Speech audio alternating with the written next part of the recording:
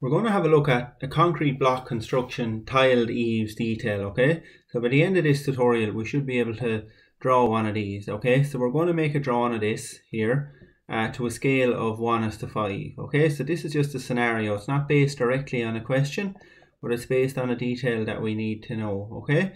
So it's basically here, we have an eaves detail for a 400mm concrete block wall with 150mm cavity insulation and a proprietary cavity closer. Rafters and joists are 150mm. The roof pitch is 30 degrees. 50mm insulated plasterboard is attached under the joists, okay? What we're saying there is the rafters are 150. The wall is 400mm altogether. There's 150mm insulation. We have our cavity closer. We have our insulated plasterboard, okay? And we can see there we have our airtightness also in green, all right? And we have our wall tie in position there too, with the insulation placed tightly, again the internal leaf. And we have our felt also, which is not coming through there that well, but there's a blue line running there, and also our tiles in position. So by the end of this, we're going to know how to draw that entire section, okay? So let's move on. So this is an example, a 3D example of what we're going to do. So these are, the only difference here is this is a slate detail, not a tile one, but all the members of the roof are the same. We have our joists, our rafters, our felt. Okay, we have our two block layers here. We have our insulation. We have our cavity closer as well here. We have our fascia and our soffit also. Okay, and this is just a section of it here.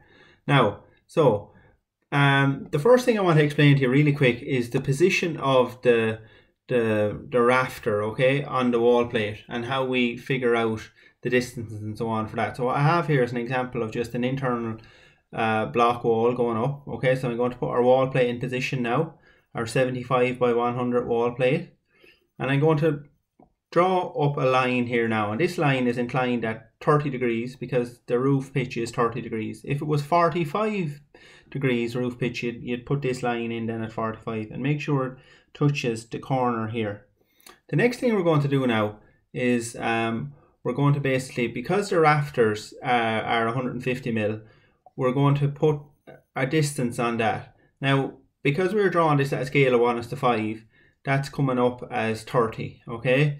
So if we divide 150 by 5, that's giving us 30. So if we divide 30 then by 3, it's kind of giving us 10, and we're left with 20 then on top. So I'll show you what I mean now. I'm going to draw up a line here now at 20, and the next line then in the bottom is going to be down 10. So what's that's giving us here is the bird's mouth. When you're cutting a rafter, you take out this cut here at the bottom, and it's a little bird's mouth cut. So that's how you know if that rafter was 200mm thick. What you'd have to do is divide 200 by 3 and so on after you scale it down, and then you'd have 1/3 at the bottom and 2/3 at the top, and it's always that way for a traditional cut roof, okay? So that also then leads on to the position of our external leaf after we've established our rafter, because our external leaf comes up as far until it touches here, and that's where that ends, and then we'd put in our insulation. But that's one important aspect of this question looked at now, okay? The 2/3, 1/3 for our bird's mouth cut. Now, right, and that's just our fascia in position there, right? So the next thing we're going to look at is the concrete roof tile dimensions. So these are the concrete roof tiles here. I'm sure we've seen them all before. They're pretty heavy roof tile. They're generally fairly thick, okay, about maybe 20mm thick, could be a little bit more, depending on the manufacturer and so on. But what I'm going to show us here is full-scale dimensions of a concrete roof tile. They're approximately 400mm. Now, they can vary. They can be slightly longer, but for the purpose of what we're doing here, 400mm is close enough. Then the little hook at the back is about 40mm deep. And then there's a step, the depth of the hook, I suppose, is 25mm. And the tile itself is 20mm thick, okay, as we see it. As we're standing on the ground looking up, we see this part here, okay? Now, a 1:5 scale dimension of that is basically with 8. If you divide all these measurements of 5, it's going to give you 80 is the length, 8mm deep, 5mm of a hook on it, 4mm thick, and we'll have 75 from here to here. Now, that's important that we kind of know these measurements, okay? We're able to scale them down at least and we know them, okay? So they're very important, right? Our ones, they're the ones we're going to use. Now, So moving on to the next factor that we need to consider, which is how you position the roof tiles actually on the roof. So what I'm going to do here is just draw in a rafter. I'm going to put my fascia here on it. The next thing I'm going to do then is our felt always goes on next, our roofing membrane should I say. From the front tip of your fascia, you're going to measure back 300 mil.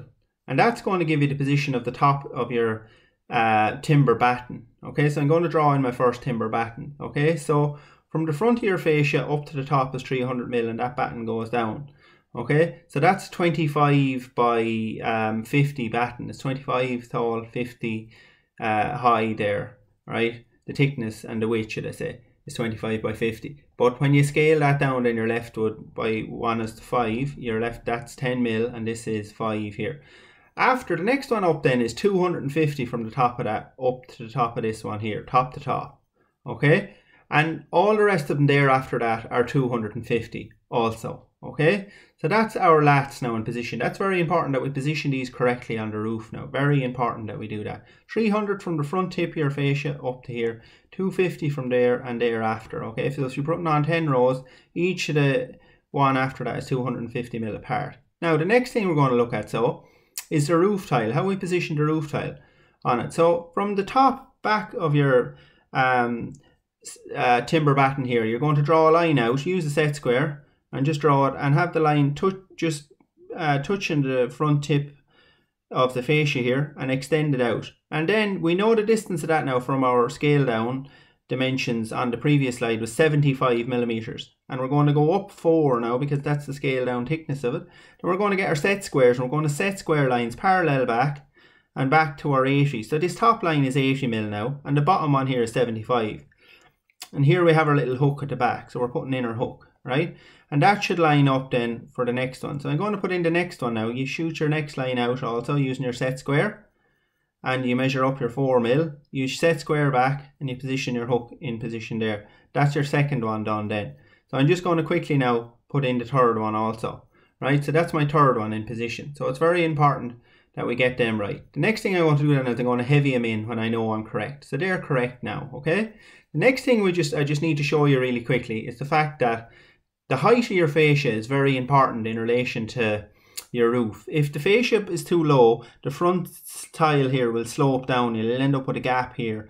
It will look unsightly. In terms of the structure of the building, it will allow rain and so on to penetrate up here. There needs to be sitting tight here on the top, on the edge where they intersect. Okay, so the rule of thumb there is basically the fascia board must extend up at least twice the height of the slating batten. So if the slating batten here in this case is 25, so this needs to be at least 50. Okay, so from the distance between here, this front face here, if these are 25 mil tall, when you measure from there up, it needs to be at least 50 to 55 for that to work. Okay, but you can test it if you draw in your lines right. You know that this line is intersecting here.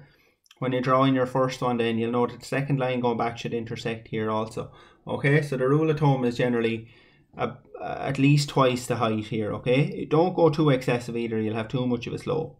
Okay, but it just forms the proper proportion here to the front of the roof, and it means the front slate is sitting, sorry, the front roof tile is sitting up in the correct location. Okay, so that's that covered now. The next thing we're going to look at is how we construct the question itself. Okay, so I've scaled down some of the main measurements here. So I'm going to start now. We're going to start with our actual drawing on our page, and I'm going to show you my drawing in a few moments. So this is my animation. I'm going to show you my drawing now in a few moments. So this is my internal leaf here. Then on top of that I have my wall plate. My wall plate is 100 mil by 75. So in the case of the scale to 1, in the case of the 1:5 scale, that's going to be it's going to be 20 by 15. Okay, that's the measurements of that. Then now look, I'm putting in my line here at 30 degrees. Okay, I'm splitting, I'm going up just like I did before, 2/3 at the top, 1/3 at the bottom. I'm drawing in my rafter. Okay, and then I'm getting my location now for my external leaf. Okay, that's my external block leaf there. Now I'm putting in my joists in position there. The rafters and the joists have gone in. The next thing I'm doing now is I'm putting in my insulation against the internal leaf. Okay, so I'm just going to color code in that there now also. So if you've color, please use color also. You don't necessarily have to, but it enhances your work a little bit. Okay guys, So after that then I have my cavity closer or cavity barrier. That's to close the cavity and prevent air or thermal looping happen. Okay, and it's very important that it's closed in case of fire also. Okay, to prevent oxygen or air getting through there. Okay, it extends the fire resistance capacity of the house just like a fire door. You know, it increases the duration that the building remains intact, we'll say. Okay, so after that then I'm going to put in the eaves ventilator there to allow ventilation up, and then your insulation goes in under that. Okay, so I'm going to include, that's my your insulation in position there, your quilted insulation or your bat insulation they're also called. Okay, so that goes in there. Now the next thing I'm going to do then is I'm just going to quickly insert my fascia board there. So that distance there, it can be, I'm going 250, it could be 300 there also. That's full scale now, so you'd have to scale that down, alright, for your 1:5. So that's my fascia, and then my soffit, I'm putting in my soffit next with my air vent there. So there's a 25mm air vent here in it. Okay, so this is basically a little bracket that holds my soffit in position, okay, to stop it collapsing down basically, and the plaster also acts as a method of holding it in position. So a soffit with 25mm continuous vent opening to allow air in. Okay, very important that the roof can breathe, the timber needs to breathe. Okay, so air needs to get in. Right, so my airtight membrane then is attached under my joist and must come down along the timber and come down along the masonry also, because we're going to see why now in a moment.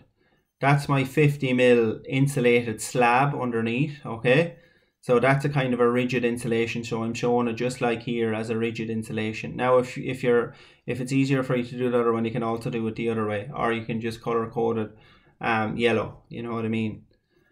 My internal plaster then, that acts as the airproof barrier effectively for a concrete block. So that's why we extend this down here to make sure that we have it, that the building is airtight also. Okay, so that's that. Then we have our tilt and fillet there, and I'm going to draw in my my tiles now, so we know how they look. This is me going up my 300 there and drawing in my my battens. Okay, the next thing I'm going to do now is lightly position, very lightly, and they should line up. So I know they're lining up now because they're lining up just fine there. They're nice and parallel.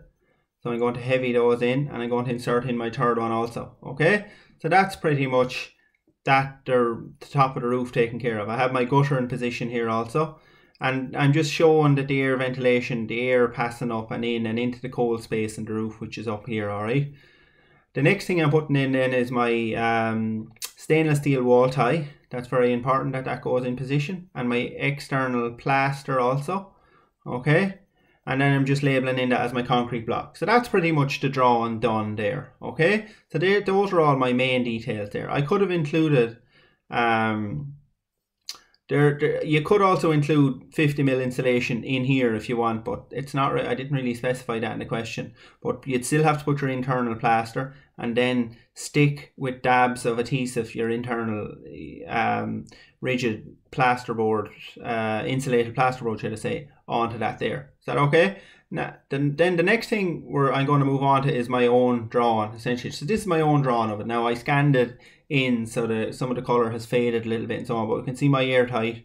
The felt here, or the roofing membrane, is the blue line here, so you represent that with a blue pen. It didn't come through that well there and that, but and I'm just labelling it up here now also, so I'm going to fly through the labelling. So your drawing should look something similar to this one here. They're both the same. The other one is just an animated version of this drawing here essentially. Okay, so that's your drawing done. So that's the tile details, and please make sure you know how to draw the tiles and you know the position of the bird's mouth as well. So it's up 1/3 of the way from the bottom, and that's to give it more strength essentially. If you went in halfway, you'd lose strength and you'd weaken your eave detail here. Okay, it would interfere with the structural stability of it, so it's very important that it's 1/3 of the way. Okay, so that's basically the main aspect of that question covered, guys. Okay, so make sure you can draw it yourselves anyway.